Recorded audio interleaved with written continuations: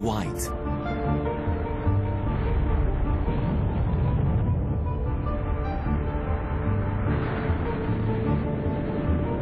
In the X-ray frequencies, they look even more dramatic.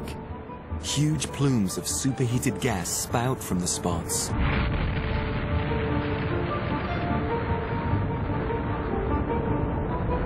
When you're seeing the visible, you're really seeing the surface of the sun.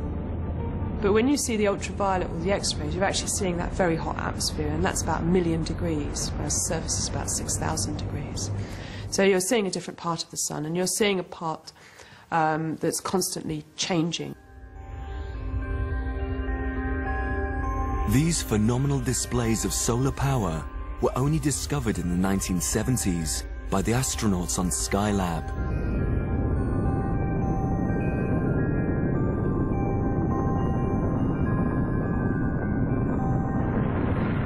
No one had seen the sun like this before.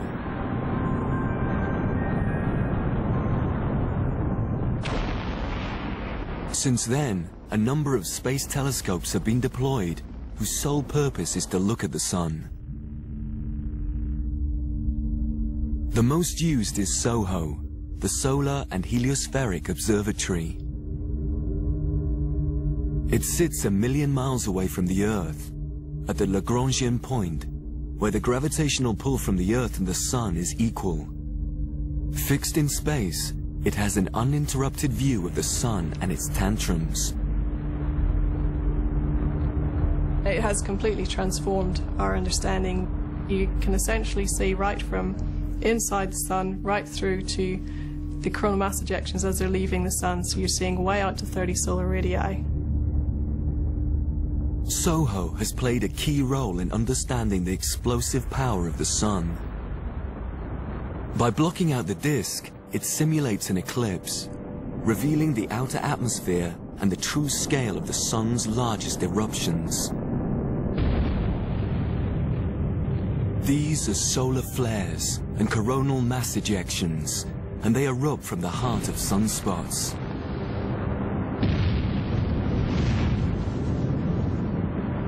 The temperatures in a solar flare will be tens of millions of degrees.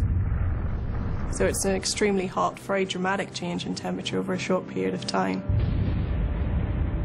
When they erupt completely, you can get masses which are roughly the mass of Mount Everest being flung out into the solar system. At solar minimum, flares are infrequent. But every 11 years when the cycle peaks, at solar max, the sun puts on the best firework display in the solar system.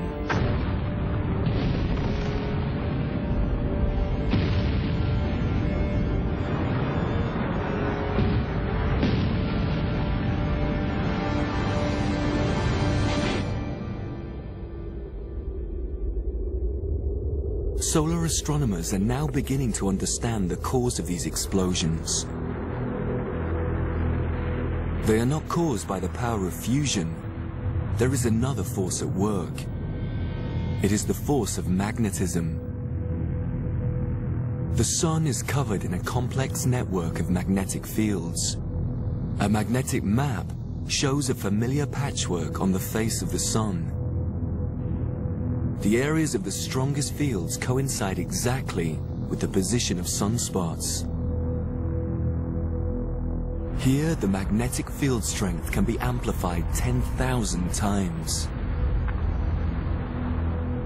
It turns out that the regions of the strongest magnetic field on the sun are in sunspots, and in the units that we use, sunspot magnetic fields are roughly 1,000, 2,000, maybe 3,000 Gauss. But if you look at magnets like the ones I'm playing with here, the magnetic field in these magnets is about 1,000 to 1,500 Gauss. So these have roughly the same magnetic field strength as a sunspot. The key difference, of course, is that a sunspot is an awful lot bigger, and so the total energy, or the amount of energy in the magnetic field on the sun, is enormous. But the field strength at any given location is something you can hold in your hand.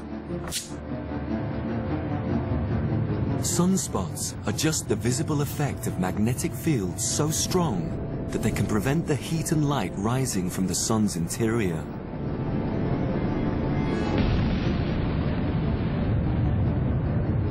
With the right viewing equipment, you can even see the magnetic fields. Magnetic loops arch off the surface.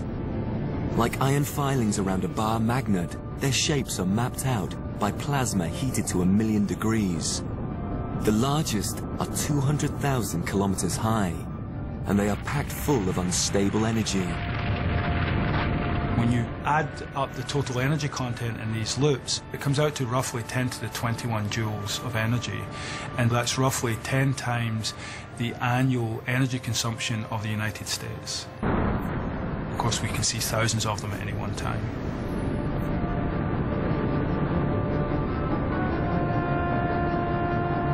The loops are caused by the twisting of the sun's basic magnetic field.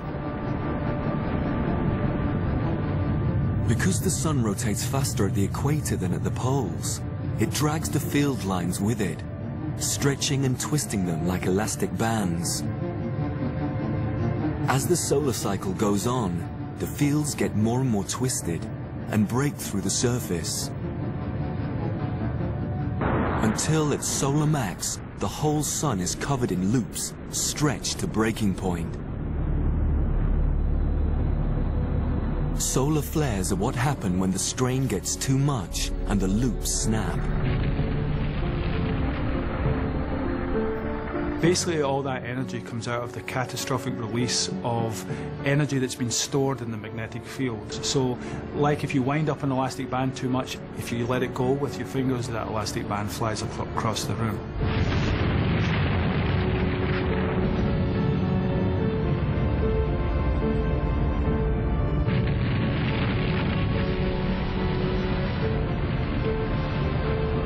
When the energy bound within sunspots is released, billions of tons of plasma are fired far into space at huge speeds. And sometimes they are aimed straight for the Earth.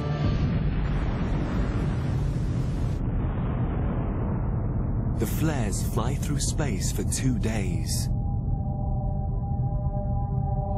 When they reach us, the Earth's own magnetic field deflects most of the blow.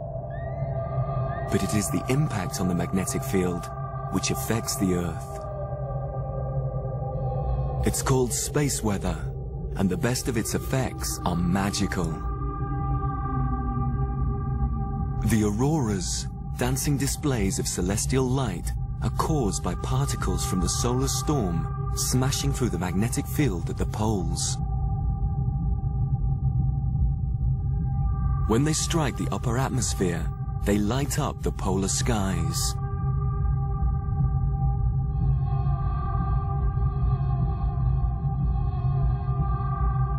In the strongest storms at the peak of the solar cycle, the northern lights can be seen as far south as Athens and Cuba.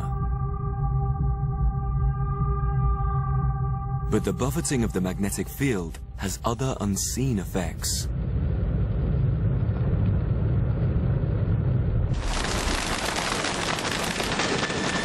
Migratory animals that navigate using the magnetic field can lose their bearings. Racing pigeons don't come home.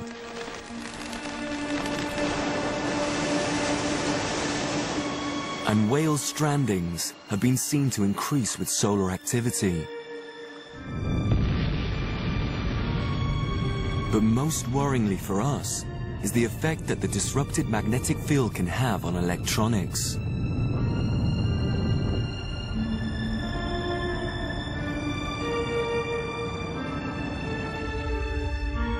The strongest storms can damage or destroy satellites with devastating effects. We're sort of more sensitive to the sun than we probably realize, because when the sun releases this magnetic energy in the form of solar flares and coronal mass ejections, maybe you don't notice it at first, but a little crackle on your cell phone or your cell phone going out may actually be caused by enhanced activity on the sun.